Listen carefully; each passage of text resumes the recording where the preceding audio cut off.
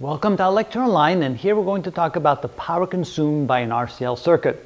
And it turns out in an RCL circuit, even though there's three components, there's a resistor, there's a capacitor, there's an inductor, only one of those three components actually consumes power, consumes energy in the circuit, and that is the resistor.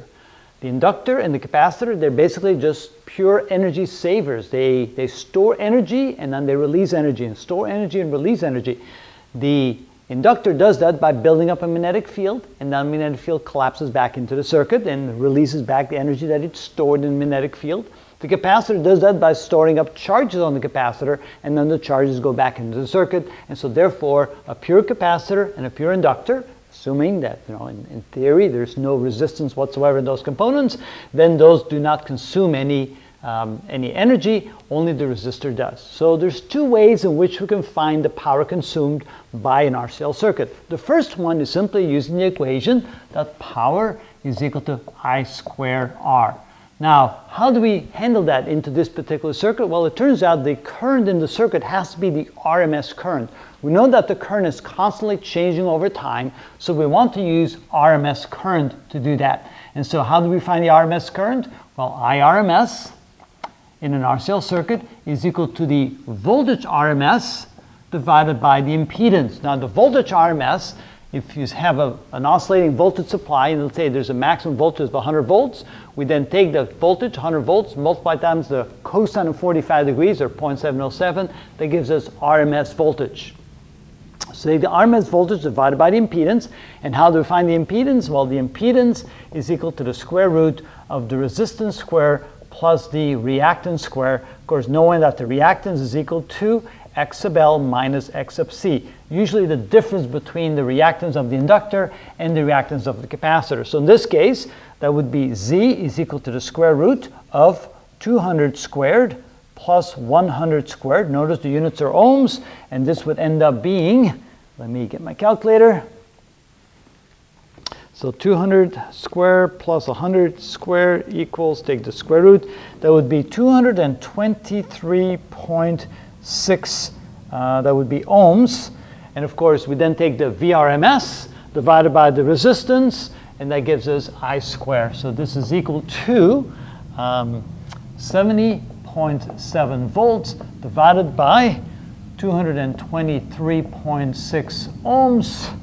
Let's do that real quick. Take the inverse of that times 70.7, and with a current, so IRMS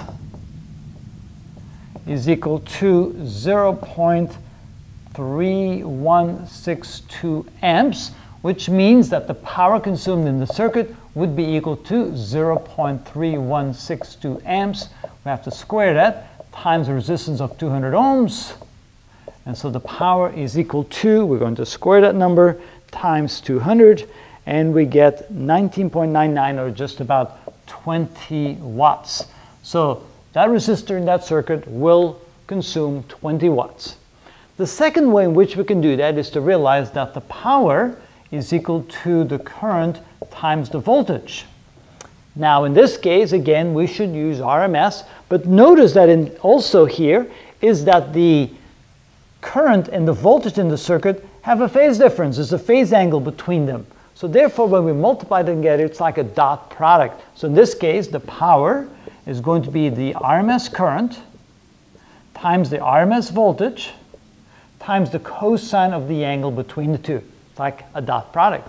And so in this case, we could say that the power is equal to IRMS, which is 0.3162 amps, times the voltage RMS, which is 70.7 volts, times the cosine of the phase angle, which we have over here, of 26.57 degrees.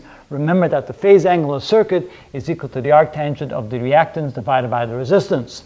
All right, let's do that here. So we have 0.3162 times 70.7 times 26.57. Take the cosine of that equals, and sure enough, we get the power equals to 20 watts. Now, it turns out that sometimes instead of using RMS current and RMS voltage, we can use the maximum voltage.